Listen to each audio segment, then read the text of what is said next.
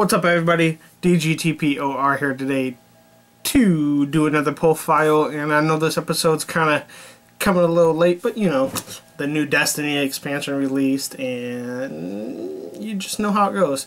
Gonna be a quicker episode today. Don't have much, at least I don't think I do. I don't know. Anyway, we'll start off with the things I've picked up through the week, which is just a couple things. I picked up a couple more Funko Pops. I was at... Where did I find them at? Barnes & Noble? Yeah, Barnes & Noble. I was at Barnes & Noble's, and I found a Greedo right here. I thought he was pretty cool, and the little back of the box is messed up right there, but I don't care too much. But I thought he's cool. He kind of has a happier expression on his face, which I don't think you would want for a dude who's about to get shot. And you can see the rest of the Braves right there. And then I finally got my hands on the Target exclusive Fading Vision, and you can't really see in the box, but the bottom of them is clear, and that's what the difference is in the box right there. And then the other couple things, I guess, is just a couple more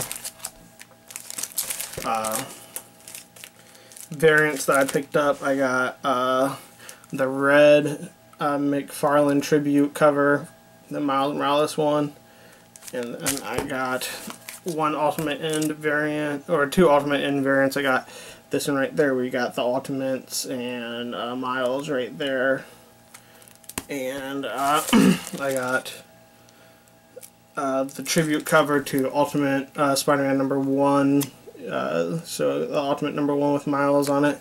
Really love this cover. I got the other one, the action figure one, coming to you in the mail as well, but I didn't have it, which sucks for this video.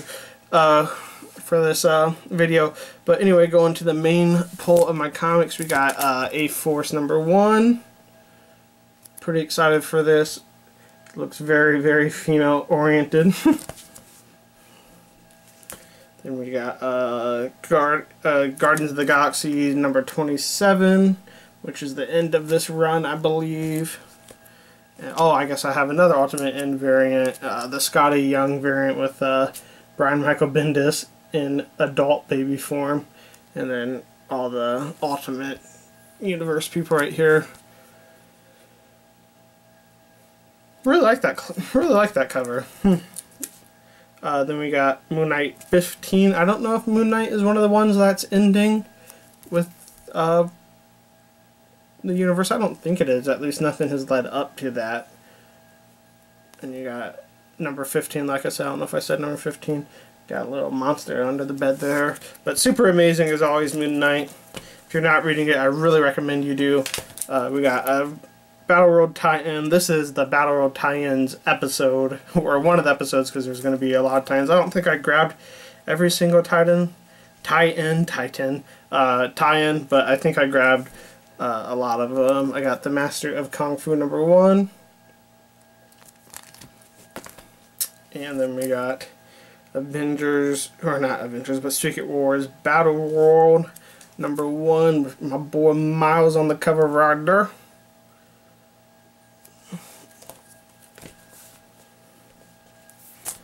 And we got Star Wars #5, which is really good if you're not reading this one. If you're a Star Wars fan, you really need to read it.